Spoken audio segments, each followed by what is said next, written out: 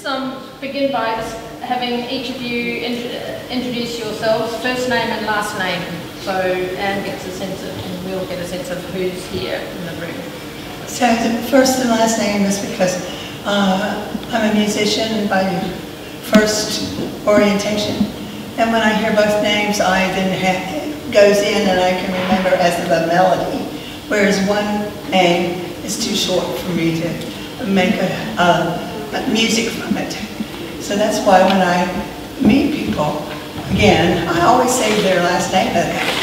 You know, it's just because that's how it gets in for me.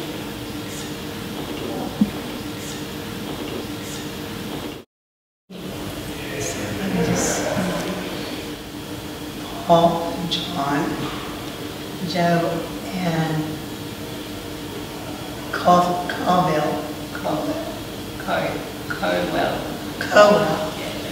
Effie Bass, Brennan, Cartmel,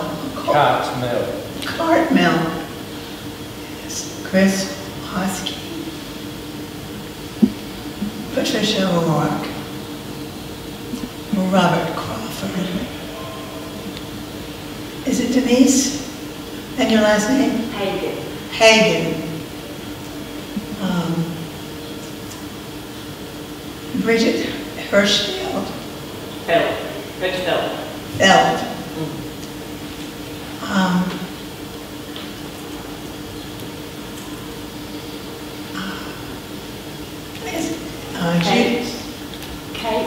Kate. Right. Tapley. Richard Hall. Glennis Lebeck. Diana Jones. Joshua. Jerry Bassey. Anya. From Holton. Vaughn. Holden. Right. Teresa Mears. And this is supposed to be the easy one. Janet. That's not. Alan. Selena Reed. Walter Mogerman. Heather. Reed Bass. Jenny Hutch. And Mary Separate. Any of you? I do that as a way to give information to myself about my level of anxiety. And so I can calm myself that I will know you the next time I see you. So thanks for letting me do that. Show off a little bit. Impressive.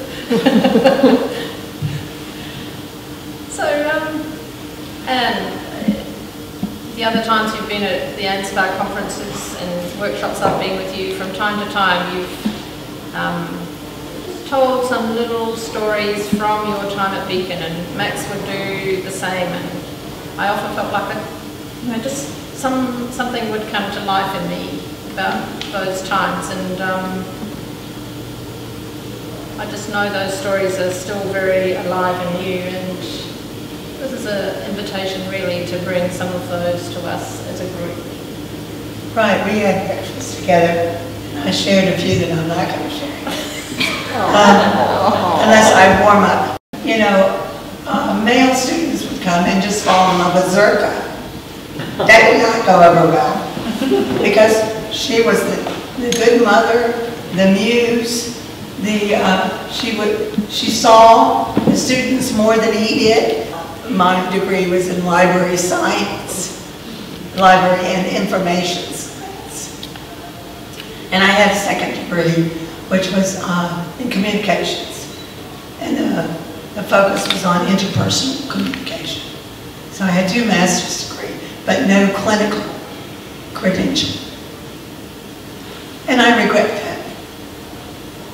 But I did work in a psychiatric hospital for a number of years, and the psychiatrist always referred patients to me, and they said, we'll do the paperwork. This is a story about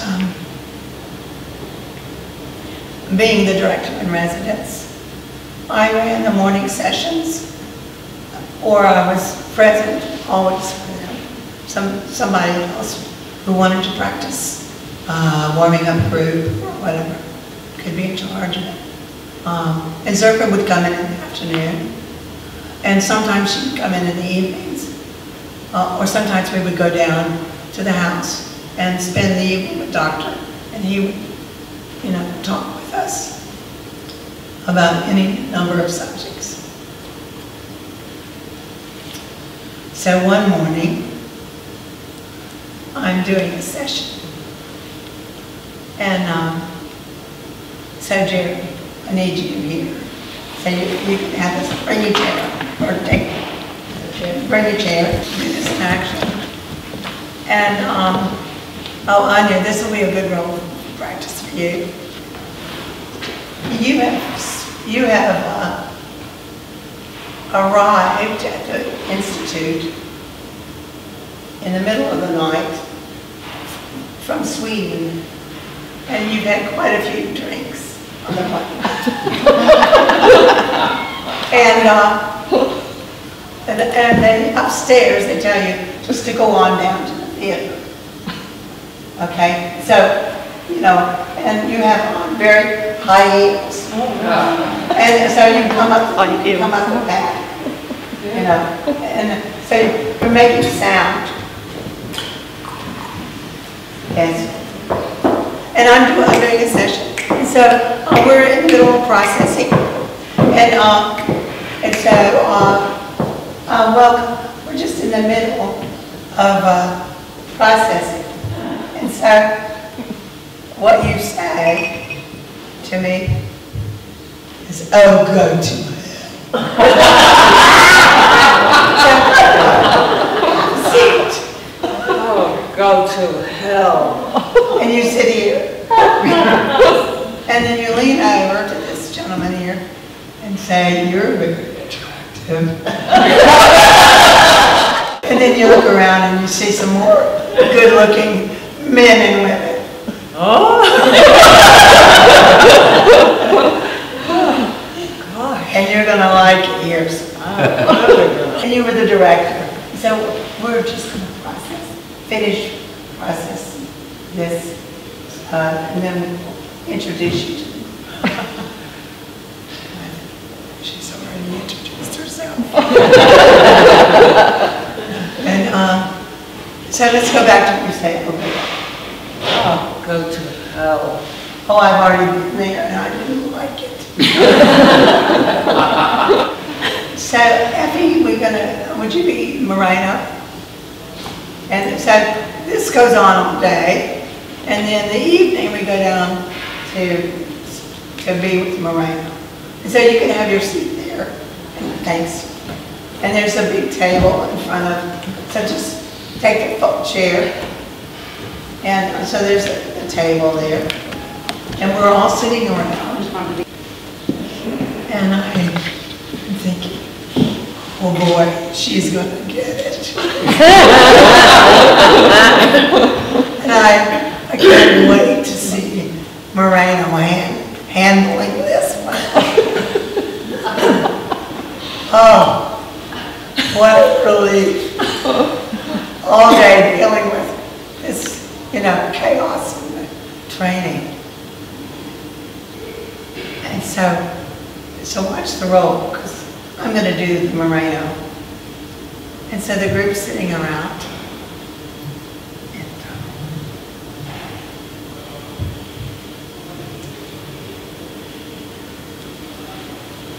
Welcome. You are so welcome here. It's lovely to have you here. How was your travel? Tell me about, coming from Sweden. Oh, do you know that this person? Oh, that's wonderful. And I continue as Moreno to talk with you in the most extraordinary, welcoming, and respectful way. And so would you do some of that? So welcome. You're most completely welcome here. And so I'm watching this. And she's completely saying, in some of the answers that she gives, she's brilliant. And she's warm. And it's like watching another totally different person. And I say to myself,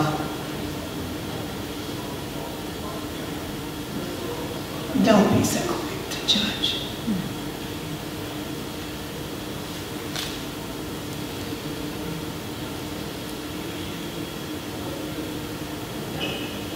I have to say that to myself a lot.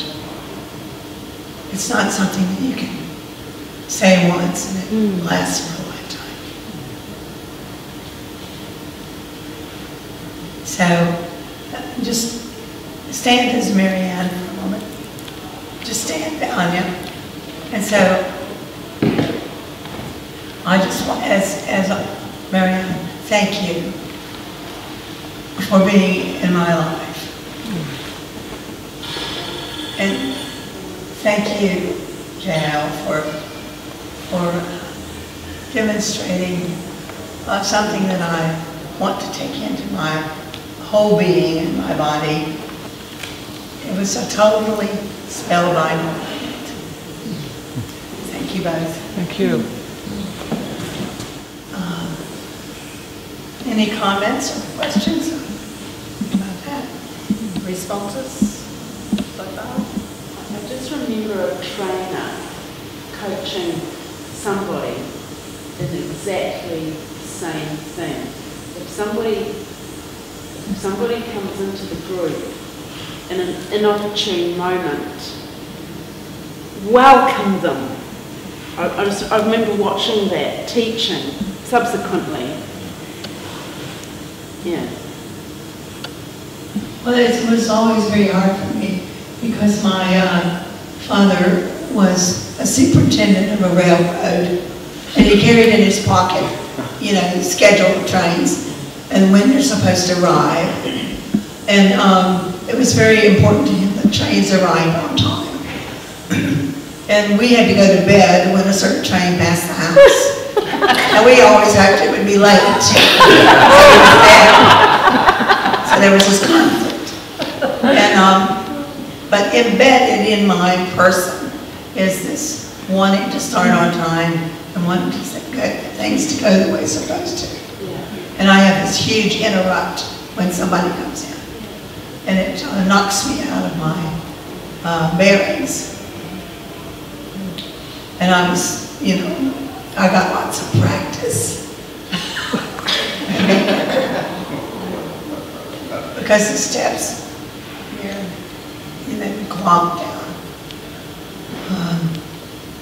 But I also had an outlet there.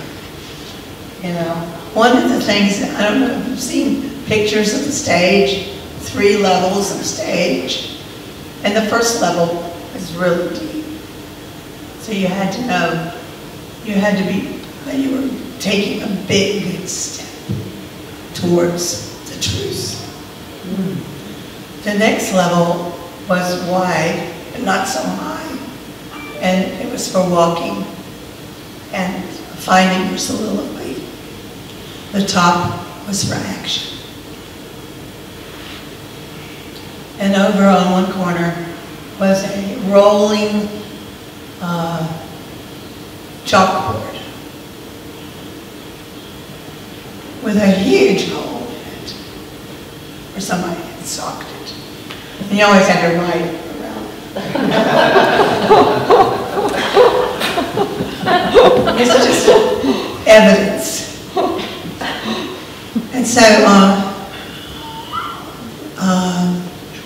to preserve some of the accoutrements of the stage, there were these two poles that supported a balcony. So you could go up and stand on the balcony and look down, so you could be in heaven, or and this was hell, or whatever. And at the back of the room, there's another stage. Another balcony. The back of the stage, if this is, so there was a door to outside, and behind me was a wall, and the steps upstairs.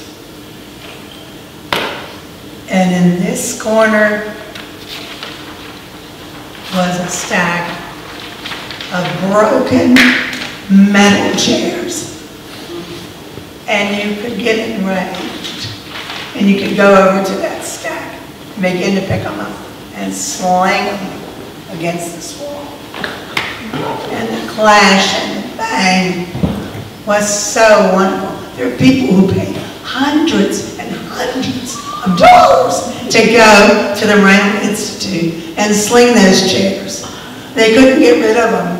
They just kept adding to the pile because it was, people needed that expression.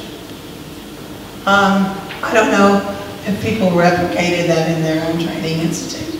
I saw one in Wasley. Okay. Yeah, there was a hole in the wall where someone had thrown a chair. Right. So, the audience was away. But if you were on stage as an auxiliary and you were encouraged in sight, you had to be self-protective, and the group was protective. And I never saw anyone injured by that. So that's one of those stories. Yes, Joshua. I'd just like to say, Anne, that when you were repeating our names, I was deeply moved that you had that ability to remember each one of us after only one round. And when I was met by Max Clayton at Stanley Top's residential workshop in Sydney, for the first time, he made me feel like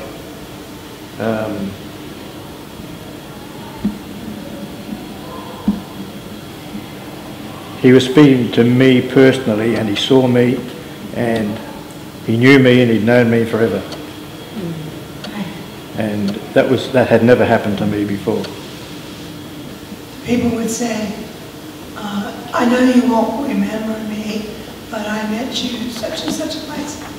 And I was always so horrified that they would say that the first thing to me. Because of course I remember them. But it's interesting, it's happening more and more. Mm-hmm. I'm on a statin, just a little bit, but it really affects memory in the most sickening way. So, largely it's still true, but I still want to acknowledge the person. I know them. And it's, fully the story, the memory of it, where it was, what we ate, full picture. And we all have that capacity. We block it. And so, and anxiety and stress can block it. And can I ask you something about the use of the balcony? Do you have any memories of the use, how the balcony was used? It was mostly when people came from South America. They always wanted to do these psychodramas about love and war, big symbolic and very real to them.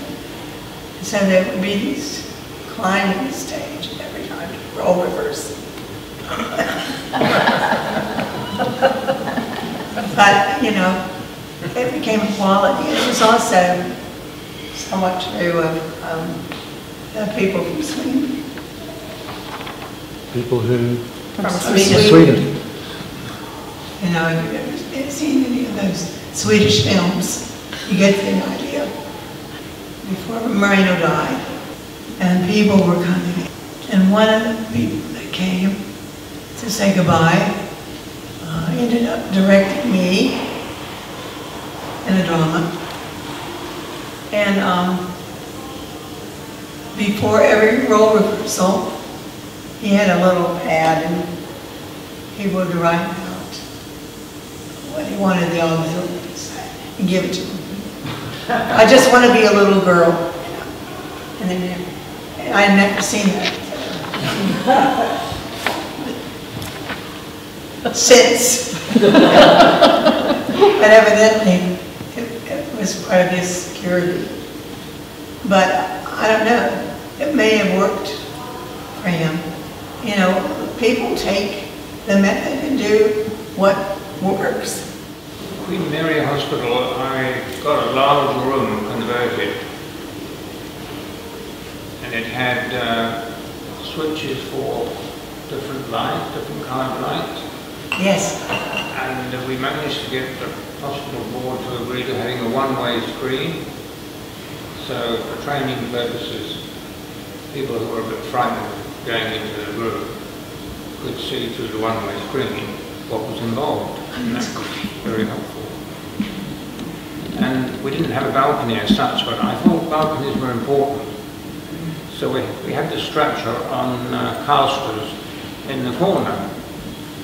And you walked up to it, and you know, it might only be 3 feet tall, but when you're standing on it, you're 6 foot tall, you're 9 foot away, your eyes are 9 foot up. It was very high. And that was very successful. Yes. Now for the sad news. It's been demolished. First and the only special psychodrama unit in New Zealand. Move towards each other. We had a good run. Had a good run with it anyway. Yeah, had a good run. I don't have any photographs, I've just realised, seeing one of the beacon. However, can't have everything. And others of you can go in and choose. Thank you, Kate. And do the same kind of company. And let it go, whatever it is. Grab a partner and go ahead and have a moment of gratitude. If you're in feelings, go to it. But what's one of the things that she took from that time into her work and life and is still taking forward to the future? So I often wanted to change the word sociology, because when you talk about it, people get the idea that it's all measurement.